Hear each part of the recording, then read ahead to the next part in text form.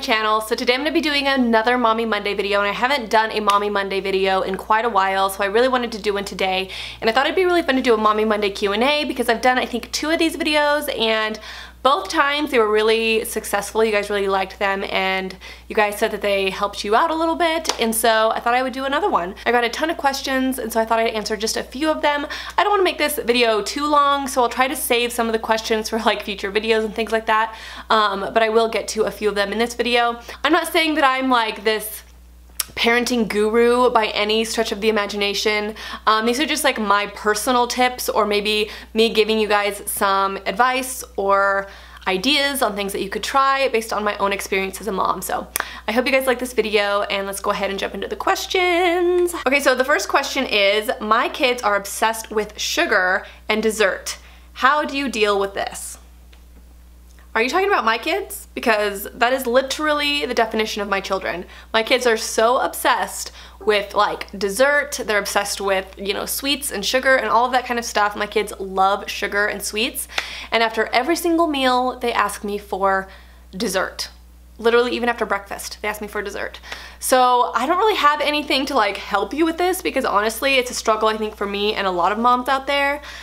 But if I could give you one advice, or one piece of advice, it would be to purchase like a bag of candy that has like small pieces of candy. We get these things called high chews at Costco, and they're like these little candies, and they're like these chewy candies, and we just give them one of those after breakfast, lunch, and dinner because they always beg us for dessert. And so it's like, well, I guess one piece of candy isn't gonna hurt. So if you guys have like a giant bag of candy on hand and you can give them like one small piece of candy after dinner, you'd be surprised at how like happy they feel over one piece of candy. And a lot of times it'll make them happy enough to where they're like, okay, and then they'll run upstairs and play. So that's kind of been our thing, is just getting a tiny bag of candy and using that. I feel like my hair's a little large and in charge today. My kids never want to clean up their toys. How do you get your kids to help and not whine so much? Okay, good question, but I think that we all struggle with this a little bit. Like, I don't think any kid wants to pick up their toys. My kids complain about it, and it sucks because it's so hard, like at the end of the night, to want to have to deal with like a fit or whining or anything like that. I totally understand. But actually I have a really interesting tip for you that actually we just started doing, and I got this idea from Elena's teacher. And she does this in her class every single day, and it's such a good idea. So basically what you do is you pick like 2 toys off of the floor, and mentally, like, those are the prize toys. So like if they pick up that toy, then they get like a little prize out of like the prize bin or something like that. And you could do like an M&M or a Skittle or something like that, or you could do like a sticker, I don't know. But if they pick the toy off the floor that's the prize toy, then they get the little prize that goes along with the prize toy. And so what I found when doing this is like the girls get so excited to try to pick up as many toys as they can, because they know like the more toys they pick up, the better chance they have of getting the prize toy.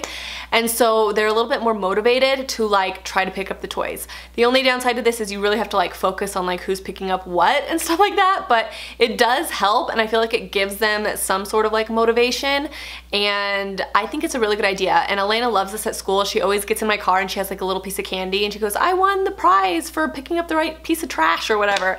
So that actually has been working for us pretty well. Another thing I recommend is putting on a song, and usually what I'll do is I'll let the girls pick out the song. So one day it'll be Emery that gets to pick the song, and then Elena will get to pick the song, and then our goal is to pick up all the toys before the song is over, and it's kind of like a game that we have, and that works sometimes. And then I think one of the biggest things, and this is something that we've really had to incorporate since we got a Nintendo Switch for Christmas, and they always want to play a little bit of Mario Kart like before bed or like after dinner. And so when they ask and they say, can we play Mario Kart? I usually just say, you can play Mario Kart tonight for, you know, a half an hour or whatever, but you have to clean up your toys first. So no Mario Kart until you pick up your toys. And a lot of times they're like, but mom, we want to play. And it's like, well, if you want to play, then pick up your toys. And the faster you pick up your toys, the sooner you get to play Mario Kart. And so I feel like having like that thing that they're looking forward to, or some kind of like prize that they're working towards afterwards, kind of like motivates them a little bit. And I find that like positive reinforcement is such a like better way of dealing with this kind of thing than like getting mad or getting frustrated. That's kind of my tips, and those are like 3 ideas that have worked for us. You seem to be raising such good, kind-hearted girls. Do you have any tips for this? Sometimes I feel like when my son does bad things or makes poor choices, it reflects my parenting and makes me feel like a horrible mom. Okay, this is such a relatable question. I think every single person that's watching this video, every single mom can relate to that in some way. Like, it's so easy to feel like, you know, the things that your kids do reflects on your parenting, or you're not teaching them well enough or something like that. But I just want you to know, like, that is not the case whatsoever. And one thing that you have to remember is, like, your kids are learning about the world every single day. Like, your kids weren't born knowing how to handle situations, and you know, they're gonna make mistakes. And I was actually talking to my cousin the other day, and we were having a really interesting conversation. I had a really interesting experience with Elena the other day. And she went to school, and you know, I've always felt like I've been able to kind of like talk to her about things and kind of teach her right and wrong and stuff like that. But I sometimes feel like, you know, when you're just bringing something up randomly, like don't steal, it doesn't really like, you know, sink in to them, because they're not in like a mindset to really soak in that advice. Like, they're not really hearing you the way that they should. And just the other day, Elena went to school and she didn't have a snack that day, and she told one of her little like boyfriends, and he's like, oh, well, why don't we go into the teacher's office and I'll get you a snack. And she's like, what? And he took her into the teacher's office, and he grabbed like a little sucker out of the teacher's office and handed it to Elena. And Elena's like, I don't want that, I don't want that. And he's like, no, just take it, it's fine. Like, it's not a big deal, just take it. You don't have a snack, it's not a big deal, just take the sucker. And so Elena took the sucker, and of course she got caught. And she, of course, got in trouble, felt super, super bad. And your first like gut instinct is to be like, oh my gosh, like, what did I do? Like, you almost feel like you're not being a good enough parent, or you're not teaching things the right way or whatever.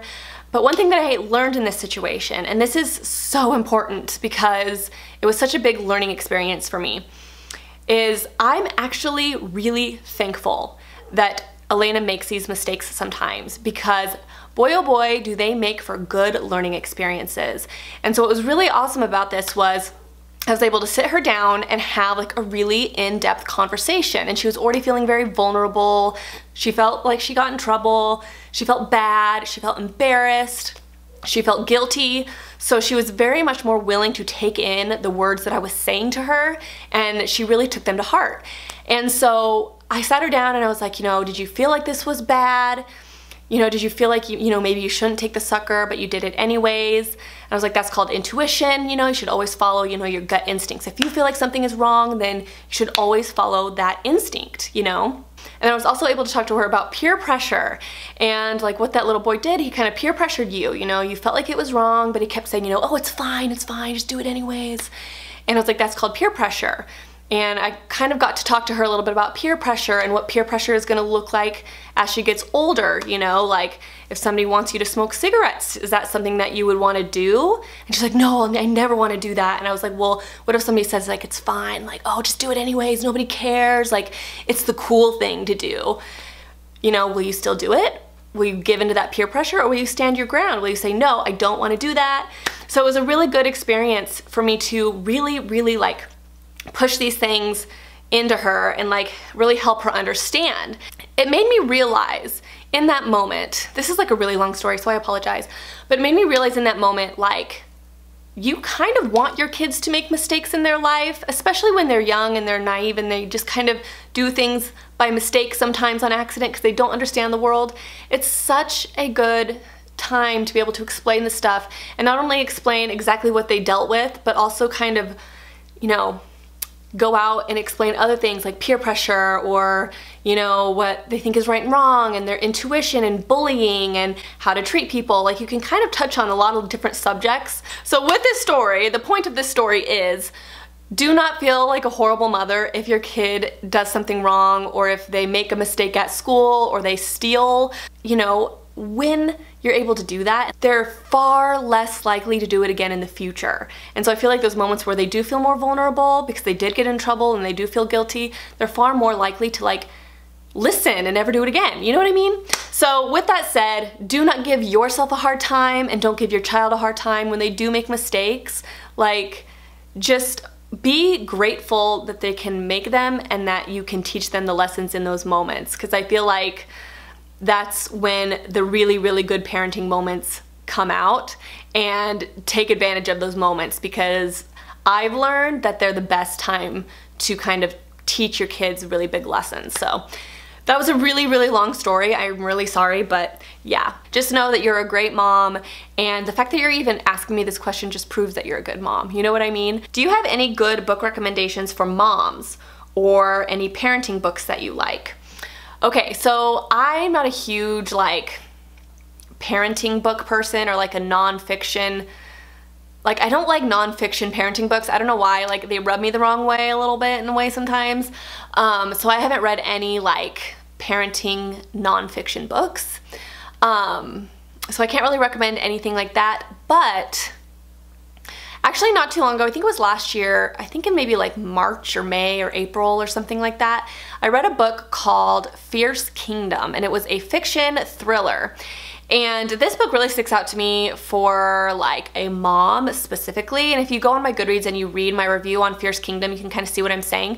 But if you're a mom, especially of like a toddler or like a 3-year-old, I highly recommend this book. So basically, like in short, it's about this mom who is a mom of like a 3-year-old little boy, 3 or 4-year-old little boy, and they go to the zoo. And she's hanging out with her kid at the zoo, and then all of a sudden she hears like these huge bangs, and she's like, what the heck is going on? And she's like, whatever, I'm just gonna stay here, play with my kid, and then we'll leave when the zoo closes. So when she goes to leave the zoo, she realizes there's nobody there, and she's locked in this zoo with these two like mass shooters. And I know this sounds like really scary and you wouldn't want to read this as a mom, but I have a reason why I like this book for moms. Sounds really weird now that I'm saying it out loud, but she's in the zoo with these two mass shooters, and she's stuck in the zoo with her toddler.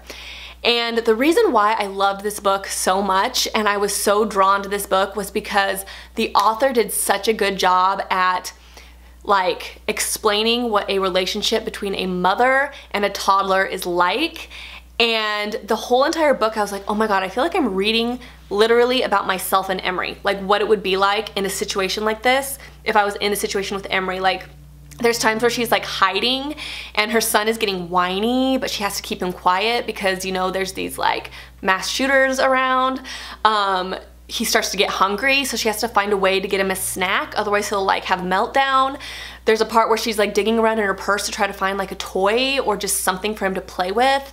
There's a part where he has to go potty, and so she has to find a way to get him to the bathroom. Like there's all of this really, really interesting, intricate like mother-son or mother-toddler relationship, and the way she does it is just so good. You just see all the little tiny nuances of her writing where you can like see like how she relates the mom and son relationship throughout the entire story. And it's so interesting to read because you're like, oh my god, I can relate. Oh my god, I can relate. Oh my gosh, like what would I do in that situation? Oh my god, that reminds me of me and Emery. Or oh my gosh, that reminds me of me and Elena. Like it's so interesting to read when you're a mom. So that's one book I recommend. But there is one that I do want to read though. What is it called? How to Raise an Adult? Is that what it is? Let's see, I have to scroll down. Okay, it's called How to Raise an Adult. Break free from the overparenting trap and prepare your kids for success. And so basically it's a book about overparenting and the problems with like helicopter parenting and overparenting and how to like raise your kids for adulthood. But it has a pretty high ratings, so I really want to read that one. So if you guys have read that, let me know if it's good. Somebody wants to see my mom, like a mommy Monday routine, or like what my routine looks like as a mom.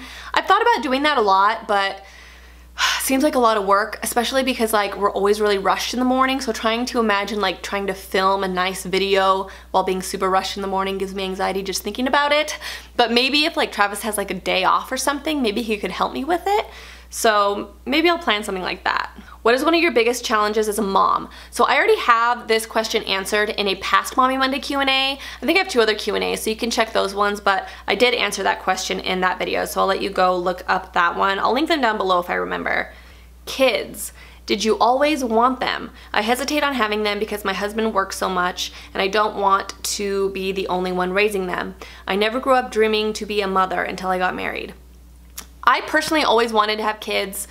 Ever since I was little, I always like planned on having kids. But when I got to an adulthood, I was very much somebody that didn't like change. I didn't like changing my routine, and I'm one of those people that could literally put off having kids like my entire adult life because I just don't like change. And so when I decided to have kids, I literally just made like a cognitive decision. Like it wasn't like this, oh, I want to have kids right now. Like it was more like a thought process versus like an emotional drive, if that makes sense. But it worked for me, and I'm really glad that I did that because I think, like I said, I could have put it off for a really long time. The only thing that I recommend to you is when you said you don't want to raise them by yourself because your husband works a lot, I would definitely try to get in a good place with that mindset, because if you don't, there might be some resentment that happens. Like let's say your husband is working a lot and you do feel like you're at home a lot with the kids, and maybe it's not something that you dealt with before you had kids. It might cause just some damaging resentment in your, marriage. Just know that if you are a stay-at-home mom and your husband does work, you are going to take a brunt of the work. So know that maybe going in, and if it's not something that you're really into, or if you're not really into that idea, or you feel like you might be resentful or something like that, just really, really think that through. But of course you can always get daycare. You can always there's always options. Like let's say you're a stay-at-home mom and then your husband works a lot. You could get daycare 2 days a week or 3 days a week, or maybe half days or something like that. Like if you really feel like you need breaks, or you're somebody that needs a lot of me time, like don't feel bad about getting daycare every once in a while, or having some sort of routine where you do have that daycare on occasion. There's definitely ways around it, but I would definitely consider those things before you do. But some of us have to make that cognitive decision to have kids versus making an emotional decision, and I think that that's something to think about too. Like not everyone is gonna be like, oh my gosh, I'm so ready, like I just need to have a baby right now. Like not everybody feels that way. But do people still ask if you want to try for a boy? How do you handle questions like that? To be honest, yes, I do get that question a lot, and that question always rubs me the wrong way for some reason. I just don't like that question. And I understand people's intent by the question. They're not meaning it in like a hurtful or harmful way. It's just like a genuine like, well, I have 2 girls, so are you gonna try for a boy? But I just think that question is just kind of funny and odd, because honestly, if I wanted a 3rd kid, I would have a 3rd kid because I want another kid, not a boy. You know what I mean? Because there's a 50-50 chance there whether you're gonna have a girl or a boy. So it's like, you don't just have another kid because you want to try for a boy. Like it's just not my thought process behind it. So if I ever had a 3rd, it would be because I wanted a 3rd child. And to be honest, I don't really care what I have. Like I would love having another girl because I'm used to having girls. I have all the stuff for girls. Like having a 3rd girl would be freaking amazing. I would love it. But then having a boy would be cool too. So when people ask me that question, I usually just say, well, if I have a 3rd, it will be because I want a 3rd child, not necessarily because I want a boy. And that usually just kind of makes them go, oh yeah, okay, I guess that kind of makes sense. Or I say, yeah, I don't know, we'll see. That's usually what I say. Anyways, guys, that is the answers to these Mommy Monday questions. I hope that I answered some that you guys felt like were interesting. And maybe I can do more of these in the future. Let me know if you guys like these Q&A type of videos. I didn't do like the makeup tutorial part of this as well because sometimes I feel like that can be a little bit difficult. But if you guys like kind of like Q&A style videos, please let me know down below. And if you do, then ask some questions down below. I know I say this in all my Q&As, but this is so important. If you guys like Q&As, ask lots of questions and make them like deep, make them interesting. Like just make a list of questions that you just think would be a really interesting thing to know. Even if they're weird, even if they're random, like just ask them. And they don't have to be about kids. They could be about just life in general. Like just ask random freaking questions. Anyways, that is it, guys. Sorry this video is really long. Yeah, so I'll talk to you guys in my next video. Bye.